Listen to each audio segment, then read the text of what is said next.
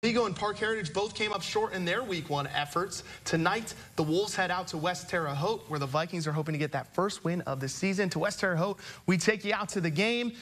Starting with Parke Heritage in this ballgame, it's Caleb Rector connecting with Damon Spur on the big gainer as he's going to take it down the sideline for the Wolves as they get down inside the 25. Setting up for this next play, it's Caleb Rector again. He passes it to Gage Klonks, and he goes in for the end zone, weaving through the Viking defense for the 21-yard touchdown as the Wolves take an 8-0 lead after a 2-point conversion. Vikings trying to get back into it a little bit later as Chase Hedden's going to call his own number on the quarterback draw. That's going to make it an 8-6 ball game after West Vigo missed the extra point, but West Vigo trying to get back into it as they get the touchdown run there. Wolves, it was all Wolves from that point forward as it's Damon Spur again. He takes the handoff up the middle for another Parke Heritage score. Parke Heritage goes on to win it by a final score 38-14. They move to 1-1 on the high school football season. How about